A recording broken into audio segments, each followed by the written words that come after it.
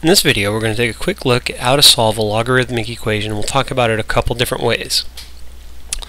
So here's our equation. It involves this logarithmic piece. So we have to solve for a variable that's inside a logarithm.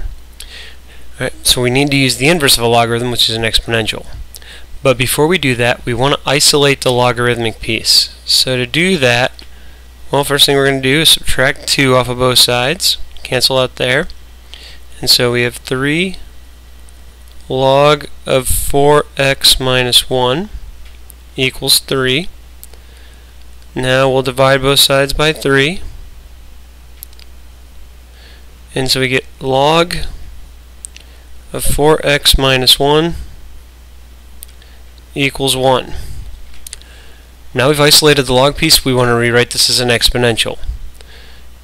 If there's no base written, it's automatically base 10. So base of 10 is the base of our exponential, so we have 10 to the first equals 4x minus 1. 10 to the first is just 10, so we'll add 1 to both sides.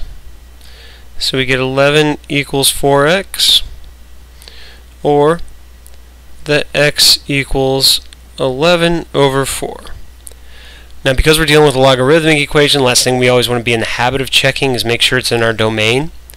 There's another video that goes through finding domain of logarithms. The domain of this is that x has to be greater than 1/4. 11/4 is definitely greater than that, so it checks out.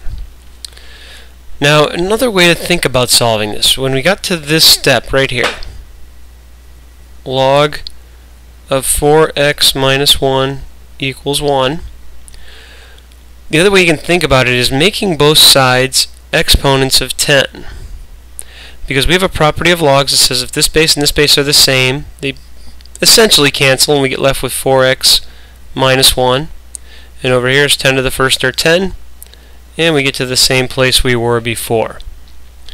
Now this goes with pretty much a log of any base. So let's say we had a natural log. So 3 ln of x minus 1 equals 4. For instance. Well, we want to isolate the log. There's nothing added, so we don't have to worry about that. So we're just going to divide both sides by 3. And we get ln of x minus 1 equals 4/3. Now again, whichever way you like of thinking of it, making both sides exponents or just rewriting, doesn't matter, but remember this is a base of e now, not 10. So e to the 4/3 equals x minus 1. Add 1 to both sides and you get e to the 4/3 plus 1 equals x.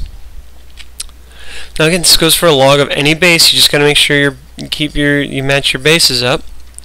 If we had 2 log base 3 of 2x equals 4, for instance. First step would be divide both sides by 2, and I get log base 3 of 2x equals 2. Now I'm going to rewrite it with a base of 3, or if we want to use that other property, I'm going to make both sides exponents of 3. Essentially those cancel, and I get 2x equals 3 squared, or 9, or that x equals 9/2. So those are two different ways we can think of solving a logarithmic equation. The one thing that's always necessary is to isolate the logarithmic piece. And then the next part is just make sure you know what base your log is, because that's going to be the base of your exponential.